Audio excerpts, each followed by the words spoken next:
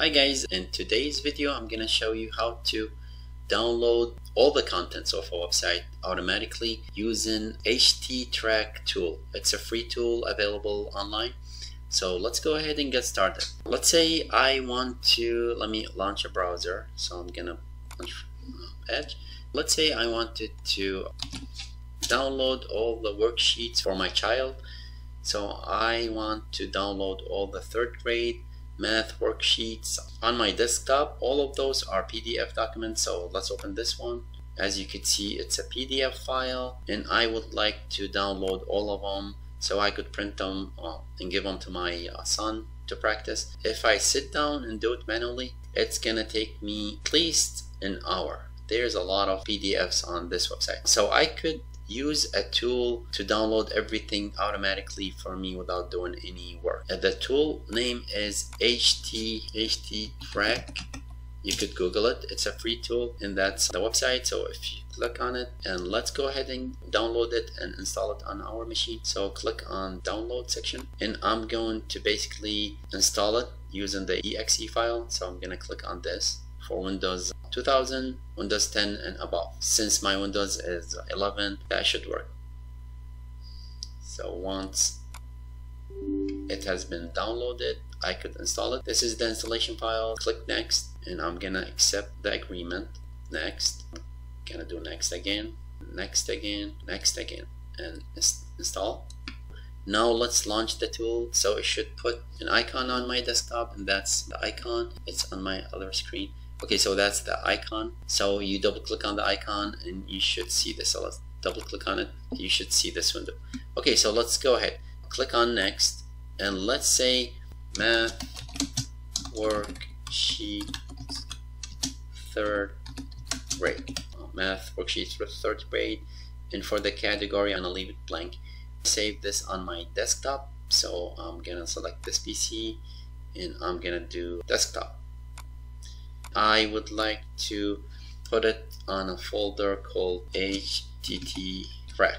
Okay, so it will create a folder and it will put this project inside that folder. Do next. The URL I'm gonna put is the URL we just looked at, which is,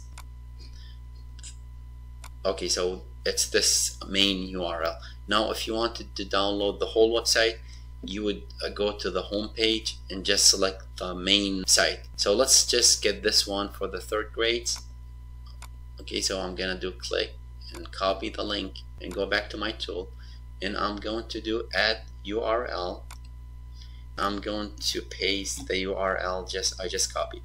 If you're trying to download something that requires a login, you would enter user ID and password. And since this is a free website, no login required, I'm just gonna put the URL. Do OK. For set options, if you click on it and you click on the scan rules, so this will let you know which things this tool will grab. So it will grab image files, it will grab CSS files, JS files. In my case, I would like to grab PDF file. If you wanted to grab video files like MP3, you would add MP3 videos. So click on the include links, and I'm gonna select file with extension and PDF. If it was document, you would do DOCX. Okay, and you do add. The tool added a PDF to the list of things it will grab, and now do OK, and now do next, do finish.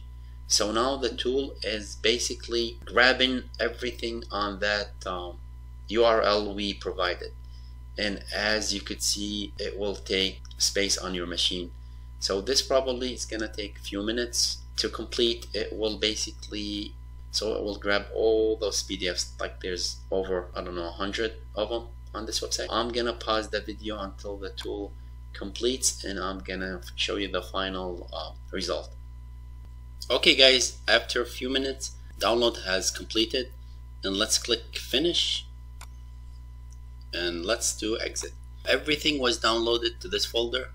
Let's open that folder, and the project name was math worksheet third grade. So let's open that. It has downloaded the whole website, starting from that URL we provided and everything beneath that. All my contents are here, so I could look at all the worksheets. They should be in this folder, in worksheets and third grade, and every link was downloaded here. So if I click on this, you see all the PDFs that were downloaded. If we go to the, as you could see, there's so many content here. Now you could search all the PDFs and you get to see all the PDF that were downloaded from that link we provided. And there are 468 PDFs that were downloaded down to our machine. And let me see how big the folder was. So it was right click, properties, and it was 87 megabyte. That was how big it is. Now if the website is big and there's so much content, the space could be way bigger than this.